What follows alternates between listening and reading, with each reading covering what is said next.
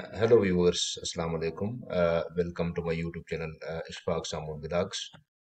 Today we are going to discuss President of India, his powers and functions. It is lecture for class 11th students. Subject is Political Science, Book 1, Constitution of India. Topic is President of India, powers and functions. Be with me till the end of the lecture. Let's get started. President of India is the highest office of the land under the constitutional framework of India. The office of the President of India has been envisaged as the head of the Indian state, the first citizen of India, the titular or nominal or de jure head of the Union Executive, and the Commander-in-Chief of the Indian Armed Forces. The Union Executive consists of the President of India, the Vice President of India, the Prime Minister of India, the Council of Ministers, and the Attorney General of India.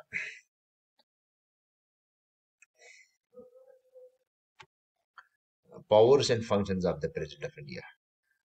The powers and the functions of the office of the President of India are described in detail in the sections below. Number 1 is executive powers of the President of India. The executive powers and functions of the President of India are as follows. All executive actions of the Government of India are formally taken in his name, her name. She can make rules specifying the manner in which the orders and other instruments made and executed in her name shall be authenticated.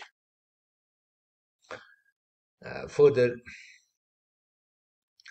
she can make rules for more convenient transactions of business of the Union government and allocation of the said business among the ministers. She appoints the Prime Minister and the other ministers. They hold office during his pleasure, her pleasure.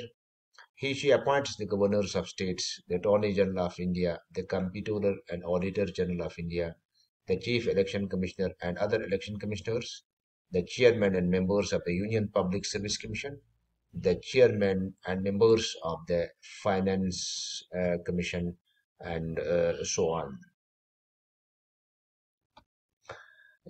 She can seek any information relating to the administration of affairs of the Union and proposals for legislation from the Prime Minister. She can require the Prime Minister to submit for consideration of the Council of Ministers any matter on which a decision has been taken by a minister but which has not been considered by the Council. She can appoint a commission to investigate the conditions of backward classes. She can appoint an interstate council to promote center-state and interstate cooperation. She directly administers the union territories through administrators appointed by him or her. She can declare any area as a scheduled area and has powers with respect to the administration of scheduled areas and tribal areas. Legislative powers of the President of India. The President of India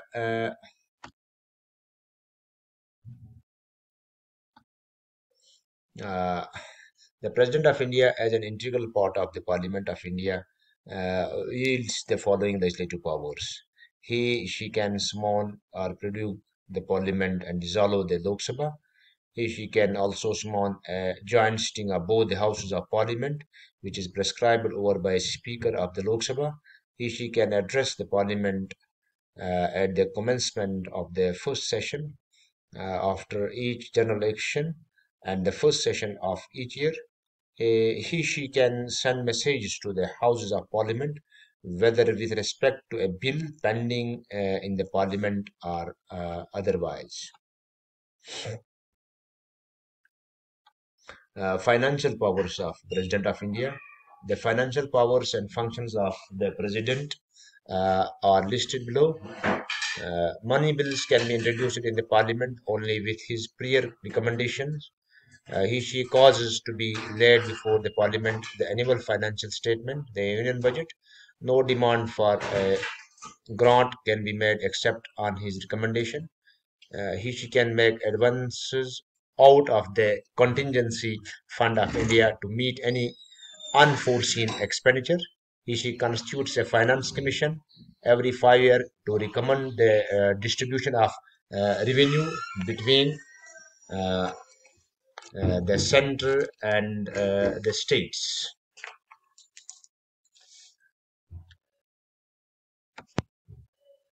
Uh, so revenue between the centers and the states recommended by president. Further, judicial powers of President of India. The judicial powers and functions of the President of India are she appoints the Chief Justice and the judges of the Supreme Court and High Courts. She can seek advice from the Supreme Court or any question of law or fact. The advice tendered by the Supreme Court is not binding on the President. He can grant pardon, reprieve, respite, and remission of punishment, or suspend, remit, or commute the sentence of any person convicted of any offence. In all cases where the punishment or sentence is by a court martial, in all cases where punishment or sentence is for an offence against a union law, in all cases where the sentence is a sentence of death.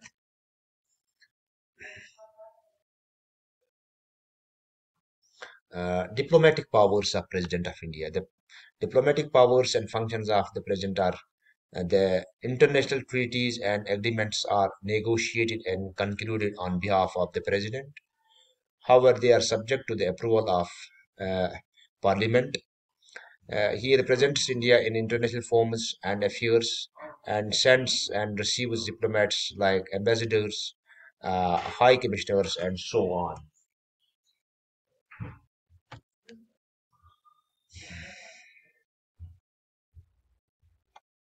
Military powers of President of India. The military powers and functions of the President are as follows. She is the Supreme Commander of the Defence Force of India. She appoints the chiefs of the Army, Navy, and Air Force. She can declare war or conclude peace subject to the approval of Parliament. Emergency powers of President of India. The President is empowered to declare three types of emergencies. National emergency under Article 352, uh, when he feels that country is under threat internally or externally, he can proclaim emergency under Article 352. President's rule under Article 356 and 365 in state. It is also known as state emergency.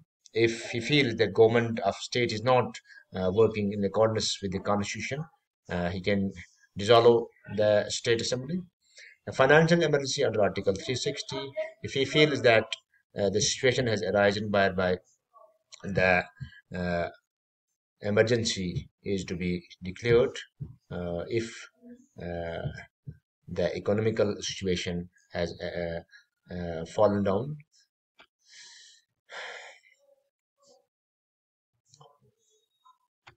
A veto power of President of India. Article 111 of 111 and Article 201 of the Constitution grant the President of India uh, uh, veto powers. A bill passed by the Parliament and the state legislature, respectively, the following types of veto powers. Absolute veto, it refers to the power of the President to withhold his assent to a bill presented to it. Suspensive veto, it refers to the power of the President to return a bill if it is not a money bill for reconsideration by the Parliament or the concerned state legislatures. Pocket veto, it refers to the power of the President to neither ratify nor reject nor return the bill, but simply keep the bill pending for an indefinite period. Uh, with this, another is ordinance making power of the President. Article 123 of the Constitution empowers the President to promulgate ordinance during the recess of Parliament. Pardoning power of the President of India under Article 72 of the Indian Constitution. It empowers the President to grant pardon, commutation, remission, respite, reprieve to persons who have been tried and convicted of any offence in all cases where the punishment or sentence is for an offence against a union law. Punishment or sentence is by a court martial, military court. A sentence is a sentence of death. So with this, we have concluded today's video lecture. Will be coming soon. If you talk to us, WhatsApp number is visible on screen. Email ID is visible on screen. Please don't forget to like, comment, and subscribe to my YouTube channel. Thank you. We'll meet soon. Thanks. Allah Hafiz. Jihaz bhai, you call us.